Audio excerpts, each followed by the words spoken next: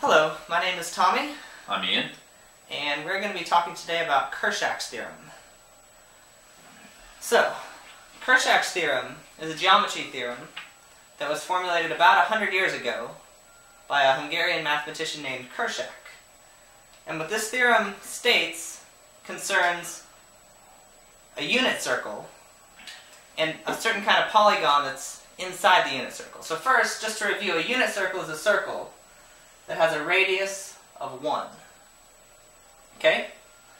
And when you put a polygon inside the circle, and the way we're going to do it, that's called inscribing, which means is that each corner of our polygon is going to touch each corner of the circle. So, the polygon we'll be working with is called a dodecagon, which means it has 12 sides. So, and what's more, it's going to be a regular dodecagon. So let me go ahead and draw it as best I can. And then we will have a look at what we're dealing with. So a regular dodecagon has 12 sides. All of them are the same. And what's more, all of the angles right here are also going to be the same. So, there is our dodecagon. Now, Kurschak's theorem talks about the area of this dodecagon as compared with the area of the circle. Now, you probably know from geometry that if we have a circle with radius 1, the area is going to equal pi times the radius squared. But since our radius is just 1, this area is going to equal pi, which is about 3.14. So, if you're to look at this dodecagon and maybe estimate kind of what the area should be, well, you see we've got all these little spaces in here. So it should be a little bit less than the area of the circle. And since we know the area of the circle is 3.14, you might guess that the area of this dodecagon is going to be somewhere around 3. And so this is what Kurschak's theorem says, is that the area of this dodecagon is exactly 3. So, how are we going to show this? Well, first off, we're going to need to know what this angle is. Since it's the same all the way around, that's going to be very useful. So here's where another result from geometry comes into play. And that is, if we take any polygon that has all of its points sticking out, it's got no cavities in it, like that. And then what we can do is we can take a line from one point and connect it to all of the other points that aren't next to it. And so for the case of a 4-sided polygon, we can cut this up into 2 triangles. And if we had a 5-sided polygon, we'd be able to cut it into 3 triangles.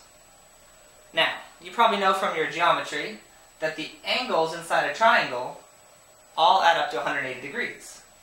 And we're going to use that fact a lot in these next couple minutes.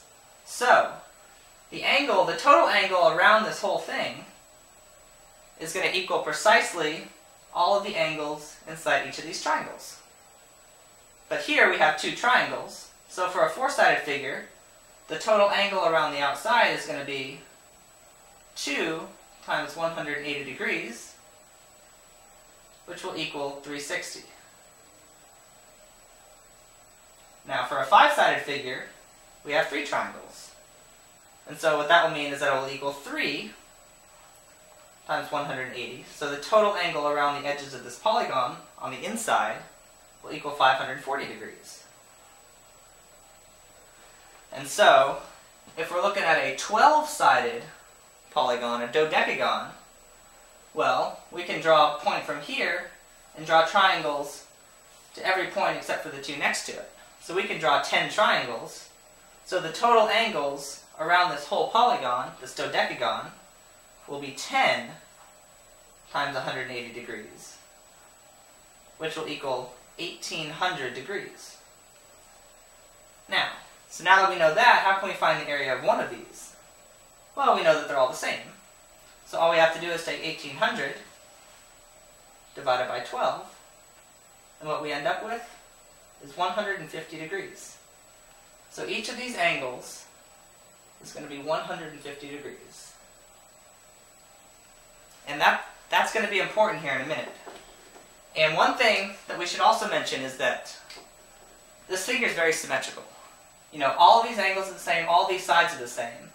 So what that means is that if we can show that something is true for this angle, that means it's true for every single other one of these angles, because they're all the same. And so that issue of symmetry is also going to be important here. So now we have to think about this area problem. So, one of the techniques that Kurschak used here was that he took something that was really complicated, a dodecagon inscribed inside a circle, and he found ways to make it easier. So, if we're dealing with area, the area of a circle is kind of complicated. It has to do with, you know, pi, and pi is a weird number. So, what we're going to do is instead of using the circle, and this is what Kurschak decided to do. Let me write this over here so we have room. Is he said, alright, let's draw a square that touches the circle once at each side. Because it will be a lot easier for us to talk about the area of a square than a circle.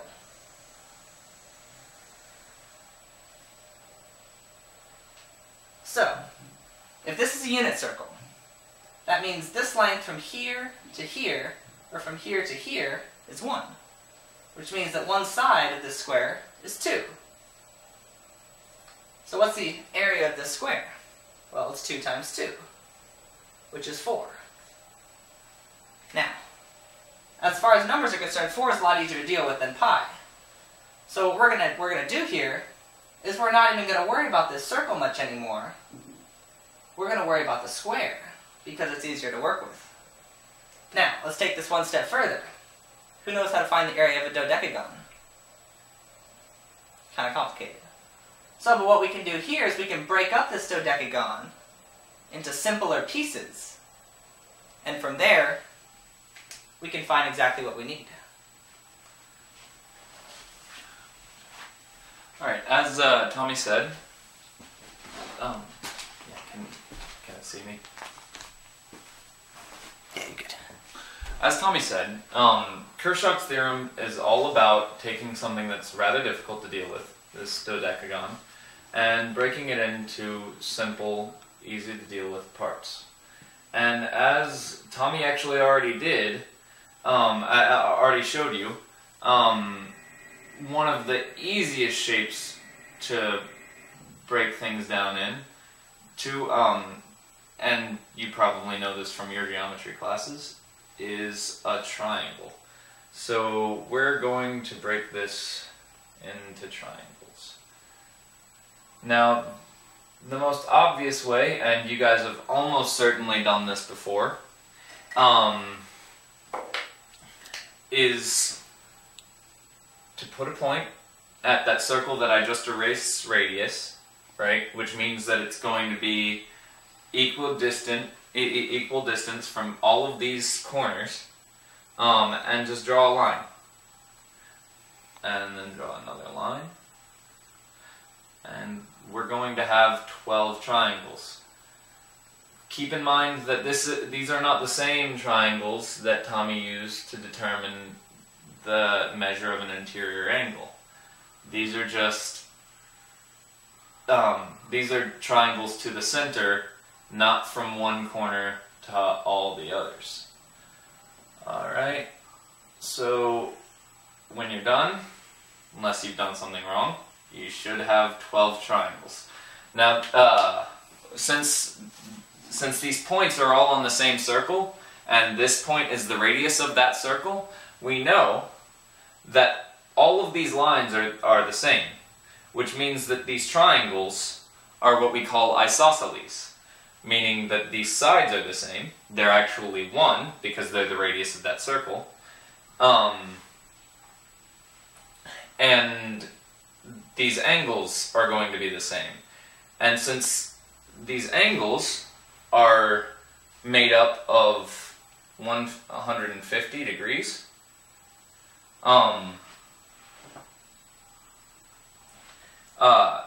each one of these angles is 150 degrees. When we divide it in two, each of these are 75 degrees. Now that won't come up on its own, but that'll be useful in a second.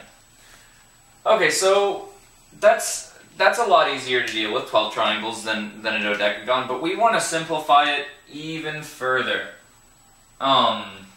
So we know the radius of this circle, and while we don't really care what it is, we can't really get away from the side length of this dodecagon.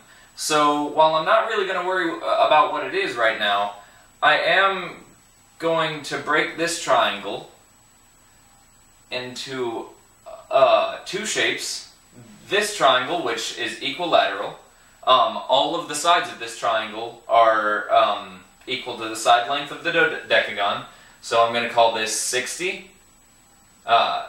If you remember from your geometry classes, all of the angles in a equilateral triangle are 60 degrees,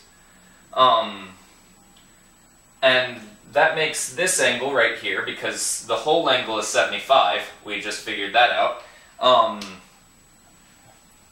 that makes this angle 15. Now that's very important in a second. Well, our whole goal in breaking it down into triangles was to make it simpler. This doesn't look simpler because now we have a triangle, a big triangle, and this quadrilateral thing here. So that just means that it's a four-sided shape. So I'm just going to draw a line here and connect the radius to this point, and see what happens. Okay, so we know that this is 60, and these 2 degrees plus 60 have to be 180. 360, excuse me. So 360 minus 60 equals 2 times whatever that angle is. Angle. And so we get that that angle equals 150 degrees. Well, that's interesting because we know that all of the angles in a triangle add up to 180 degrees. So 15 degrees plus 150 plus whatever that other angle is, let's call it x, equals 180 degrees. When you subtract 165 from 180, you get x equals, excuse me, drew an extra line there, equals 15 degrees. Well, that means that just like these triangles out here, this triangle is isosceles, and the sides are going to be the side length of the dodecagon. So now we've got the dodecagon. You can do this 12 times for each of these triangles. Now we've got the dodecagon in terms of the side length of the dodecagon and the unit radius, which is 1. Well, if you notice, we said that this is 150, right? And it stands to reason that this this is equal to this because the side lengths that they're against are equal. Well, let's see what that angle is. So you subtract 150 from 180, because this has to make a straight line, and that equals 30, which is 2 of this over 2, which equals 15 degrees. And that's interesting because over here we have 15 degrees with a side on one side the side length of the dodecagon, and on the other side the unit radius of 1. Well, that side is 1, we know that because this square has a total side length of 2, and that side is obviously the side length of the dodecagon. So, we can say that those triangles are the same. The drawing kind of fell apart, but that's okay because we did it very quickly. I've got a nice drawing for you in just a second. 3, 4, 5, 6 of the red isosceles triangles, and 1, 2, 3 equilateral triangles. And then outside of the dodecagon but in the square there are 2 more isosceles triangles, 8 total, and then 1 more equilateral triangle, making a total of 4. And that's just a fourth of the square. So when we multiply it to cover the whole square, because if you notice this is only a fourth of the square, inside the dodecagon we have 24 isosceles triangles and 12 equilateral.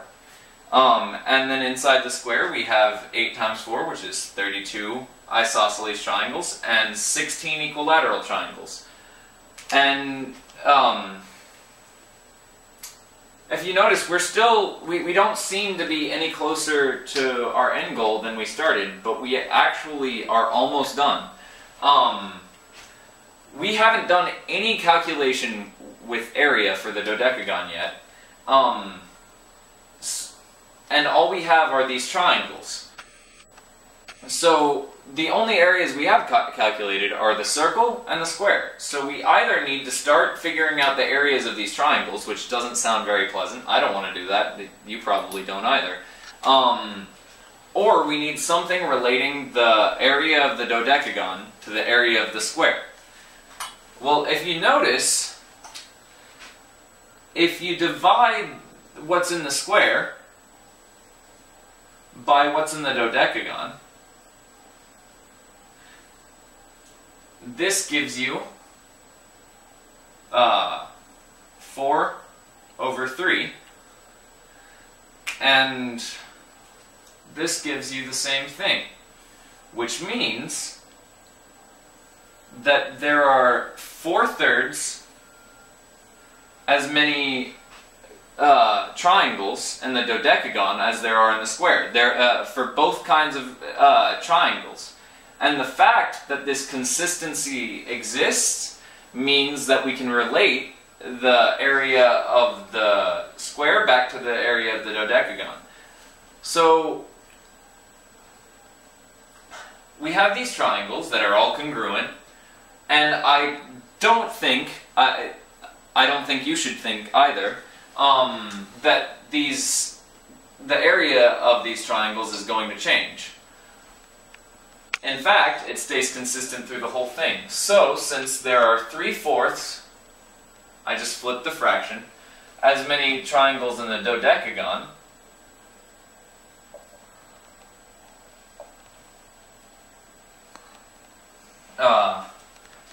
triangles in the dodecagon as there are the square, you can say that 3/4 times the area of the square is equal to the area of the dodecagon.